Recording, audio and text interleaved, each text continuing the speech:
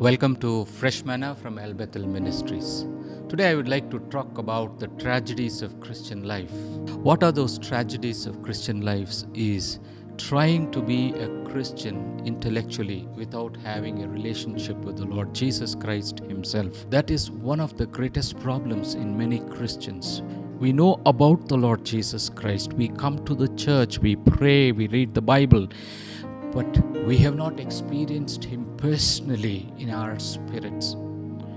And this is what Peter describes in 1 Peter chapter 1 verse 7. These have come so that your faith of greater worth than gold, this may be proved genuine and may result in praise and glory and honor when Jesus Christ is revealed.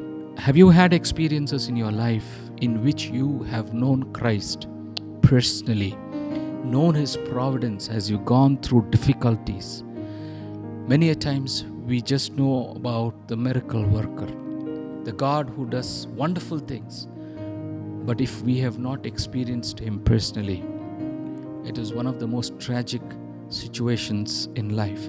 However, Peter tells that our testing of faith is of greater value than gold. This morning, let's come to the Lord and experience Him afresh and ask the Lord and seek from Him, dear God, I want to know You afresh. The scripture says in John chapter 14 verses 21, He who loves me will be loved by my Father, and I too will love him and show myself to him. Let's ask the Lord, God, show Yourself to me. I want to know You. I want to serve You.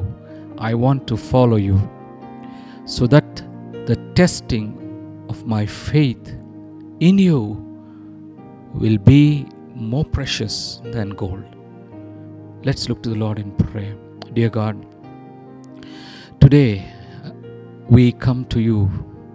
We pray for a touch from Your Spirit in our lives so that we will experience You afresh, Lord. Just not in our minds, not just reading the Word, but Lord, knowing You personally in our hearts and our spirits, experiencing You afresh every day, so that our testing of faith, as we go through trials, we know that You are with us and that it is far more precious than gold. Through this we bring glory to You. We pray this prayer in Jesus' name. Amen.